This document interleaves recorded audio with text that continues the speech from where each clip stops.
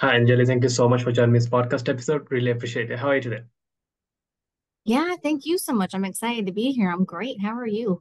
I'm doing absolutely great. I'm super excited to have a conversation with you and talk about the topic we have in our hand, which is like a leadership for women entrepreneurs, Mm, which is like we don't see that often, like a talk about it as well. Because most of the time, leadership means like a men's are doing that leadership work, leadership role all the times, and oftentimes like a women's who, some of them like a corporation, they're doing a tremendous job. Some of the CEO, they are managing the massive team, but we don't appreciate that much often. So we'll be talking right. about that. So before that, I'd love to know more about yourself, like your journey into business or leadership. When all started, like you decided to be an entrepreneur yourself. Yeah, so I actually started with leadership back in 2014 when I first got promoted into my first management position in healthcare. I was in healthcare for over 20 years and I got promoted into my first management position. And that's when I really recognized that, my journey moving forward is going to be different because it required a transition for me to make to go from being a sole contributor as an employee Mm, to now being, a manager and leader of a team. But fast forward a little bit to, 2019, I had, survived 5, 6 years of being a manager and leader in the workplace and, learning how to make that transition successfully.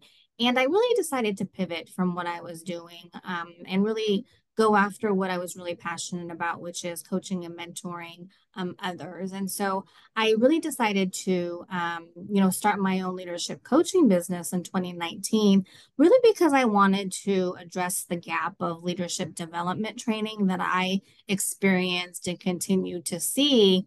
That really existed, in companies. And so that's why I got into leadership coaching. I started working with other women in healthcare management, and then that kind of broadened into working with other people in other industries like tech and project management and advertising and things like that. So that's really how I got to I'm at where I am today. Today I'm a conscious leadership coach. I've also written 2 books on mindset, and I've also gotten into inspirational speaking. But yeah, I mean, I do what I do now to really help women who are on an entrepreneurial journey or who may be, a leader in the workplace, really overcome those challenges and struggles that, I myself went through, just helping them to get through those faster and a lot smoother than, how I did. yeah. That's interesting, isn't it? Obviously, running your own business, it makes it so much easier. Like you can be a leader straight away, right? Like you are the leader, you can have Hmm. your team either for a man or a woman. But especially when you go to like a corporation, when you go through the ladder, it's always like Right, hard for especially seeing a woman because they have to prove so much in order to get to where they want. Because the roles right. is like they given to like a man's in the on the plate, like hey, this is the rule for you, but women have to have like so much they have to do in order to get there. So Hmm. how difficult it is for like a woman because you talked about you work with like women leaders. So how Hmm. difficult for any woman to go through the ladder? Like they probably on a start in a low place and they want to get to the higher and be on a CEO, CMO, CFO, things like that. But it's really hard to corporate world where it's like men's are dominating the kind of position. So Right. how difficult is it? Yeah, I mean, I think it is difficult, especially for women, just because it seems like we have more responsibility on our plates in Yeah. regards to, having responsibility for our family and managing our homes, as well as, doing that in the workplace as well. And I think just as women too, because we have such this natural nurturing nature. We just want to take care of everybody else before we take care of ourselves. And Yeah. so that's really what I see as the biggest struggle, and that can be the biggest detriment to women who are trying to climb that corporate ladder or be an entrepreneur is that we're constantly putting other people and other responsibilities before ourselves. And so that's why one of the biggest things that I work with women is recognizing and really changing their perspective on prioritizing your self-care. One of the Mm. things that I'm often saying is you cannot serve from an empty cup. You Yeah. need to make sure that you are taking care of yourself, that you are healthy in all aspects, mentally, emotionally, energetically, spiritually, and physically. Make sure that you are at your optimal health so that you are able to optimally serve those that you are serving or taking care of, to the fullest as well. And again, you can't do that if you are, not running on no sleep or running on eating really bad food and things like that. So yeah, it's really important that we take care of ourselves in order to be able to do the things and function at a high performance level. Um,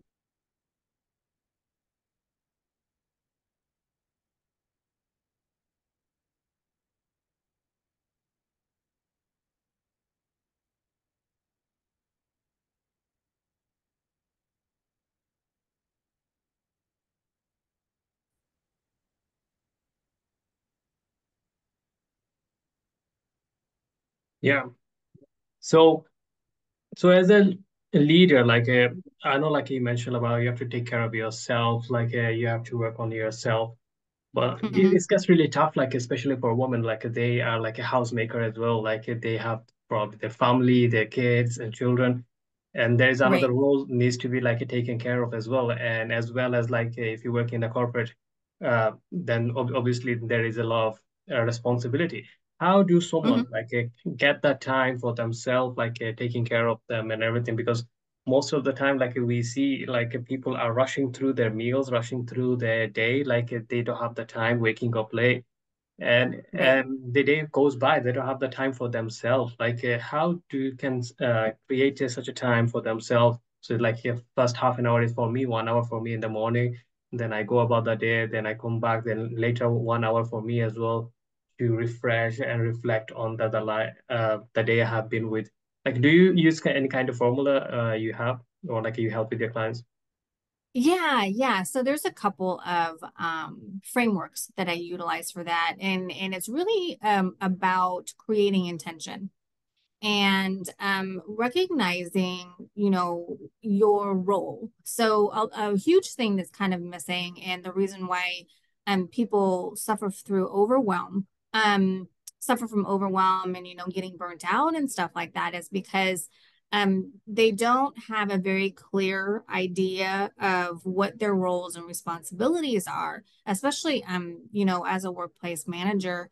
I was severely overwhelmed and starting to get burnt out. And I recognized that I needed to make um, clarity in my role and make what I was doing simpler than how it really was. Mm, And so I came up with, I call it creating role clarity by recognizing the hats of leadership. And what I did is I sat down and I really put um, the the things that I needed to do in my job as well as in my home life in these three different buckets. And so I looked at, the things that I did behind the scenes, which were really the operational things where you really manage the operations and what's going on to make sure that everything is working as expected. And again, at work as well as at home.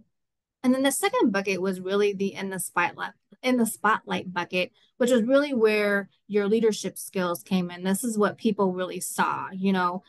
People kind of fantasize about, oh, I want to be a manager because they make it look cool. yeah. That's what people are seeing is, you in this leadership position, really motivating and inspiring and empowering your team.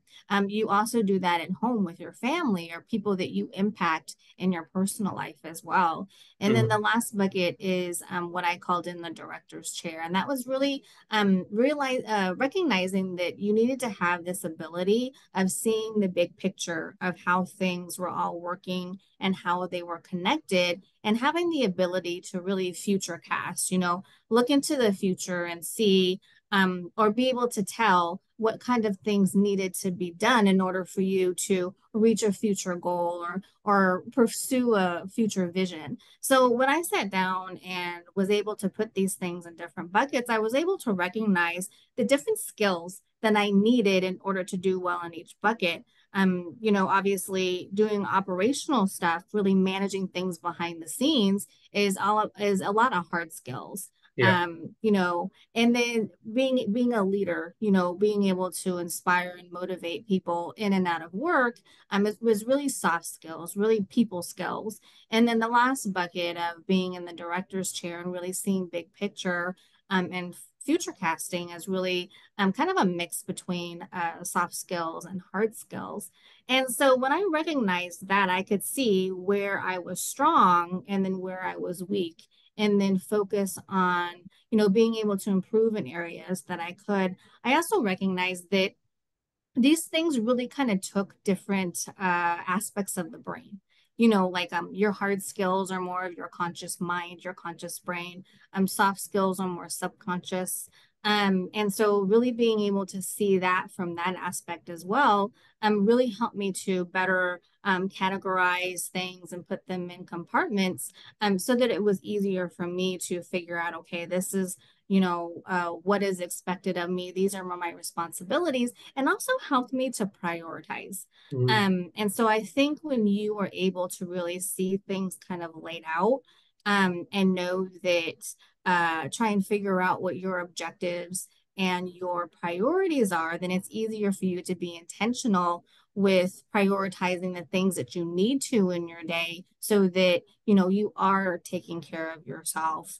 You are working on the things that are really important, or are really going to move the needle forward, instead of really being overwhelmed with a whole bunch of little things that you can actually delegate out, or figure out that they don't even need to be done because they're not of importance to what it is that you're trying to accomplish. So that's one of the frameworks that I came up with, and Yeah. help my clients work through, so that they can really see things with more clarity. And then the other thing is creating what I call your leader identity. And that is really sitting down and figuring out, what type of leader you want to show up as. And again, that's applicable at work as well as at home. So, recognizing that you have control of how you show up in the situation, and how you want people describing you when they're asked, what type of manager is Angillie? Mm. Instead of not really knowing and just kind of letting things and circumstances happen to you. But again, being intentional with kind of creating that leader that you want to be in the workplace and at home, and really saying, okay, I want to show up like this. What do I need to do in order to do that? So it's really about, again, creating clarity, and being intentional about what you're doing. Okay. Yeah, that's great. So if someone is like wants to improve their like leadership skills, like a team Mhm. management, that's like it needs to be like done appropriate way. You don't want to be like a boss, or you don't want to be micromanaging every single person and they want to leave you. Like there is need to be like a lot of skills in there. So how as a Right. woman entrepreneur they can do that? Because a lot of time like you as a leader and you're a woman, then obviously a lot of men under you, and there is like a Hmm.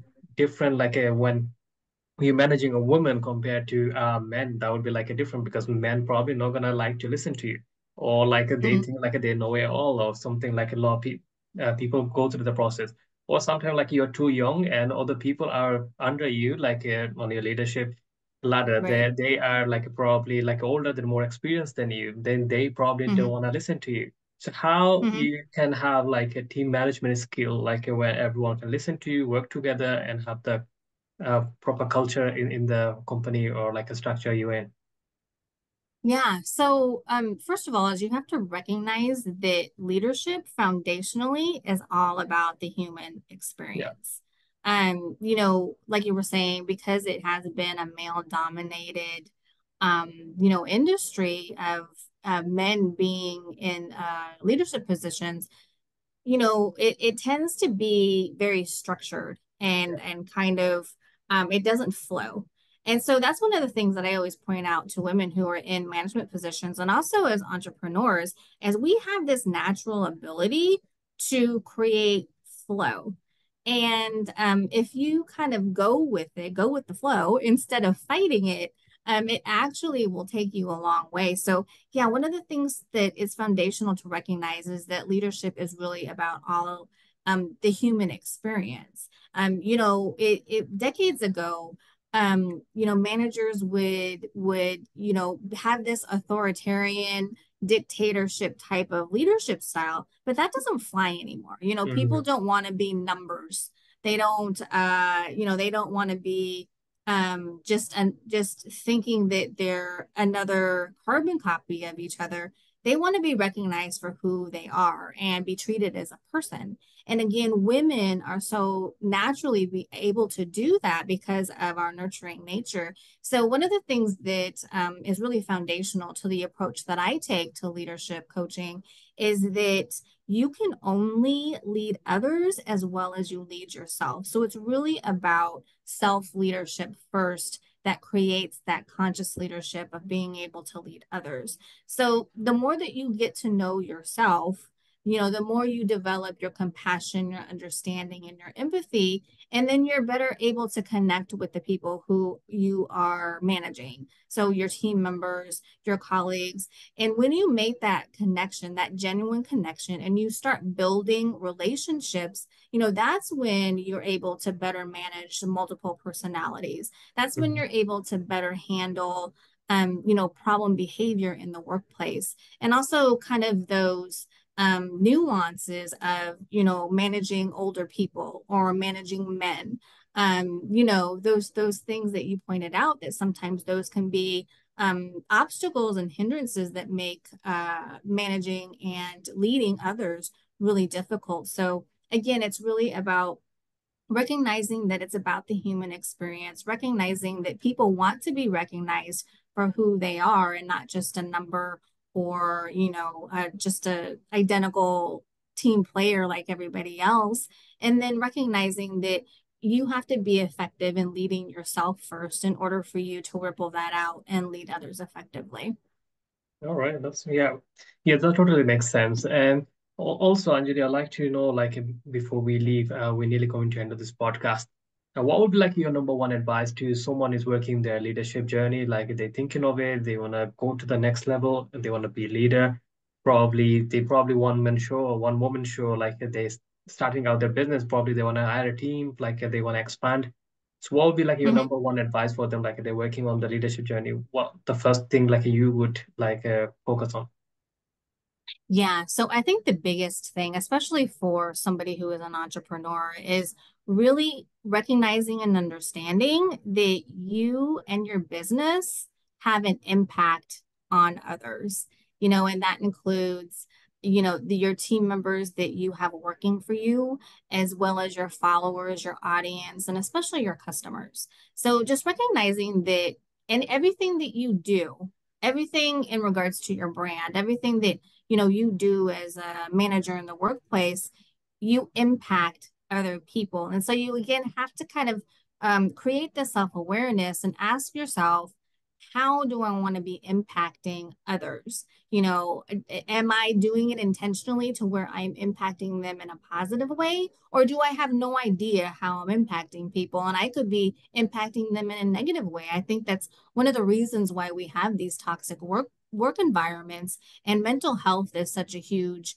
concern right now is because we do have people in leadership positions in companies and who are entrepreneurs in business who aren't aware of the type of impact that they're having and are actually having negative impacts on people who then take that from the workplace or take that from being exposed to somebody in business and they're taking that home and then that's spreading into their neighborhoods and their communities. So that would be my biggest piece of advice is, really recognize that you impact others and really ask yourself, how do you want to be impacting them? Are you impacting people in the right way? Yeah, that's great. Thank you so much for the advice. So we are nearly finishing the podcast. So before we log, how if anyone wants to learn more about yourself, your business, where is the best place to find you? Yeah, so I am, my website is probably the best place. It's www.oversightglobal.com, and oversight is OVERSIGHT global.com. You can also find me on Facebook, Instagram, LinkedIn, and YouTube. And all the handles for all of those are at Oversight Global. And you can also feel free to email me, and that's Angeli at oversightglobal.com. Thank you so much for that, Anjali. I wish you best of luck with your business, your personal life. You have a wonderful year ahead, and thank you so much for coming to the show today. Yeah, thank you so much. I appreciate being here.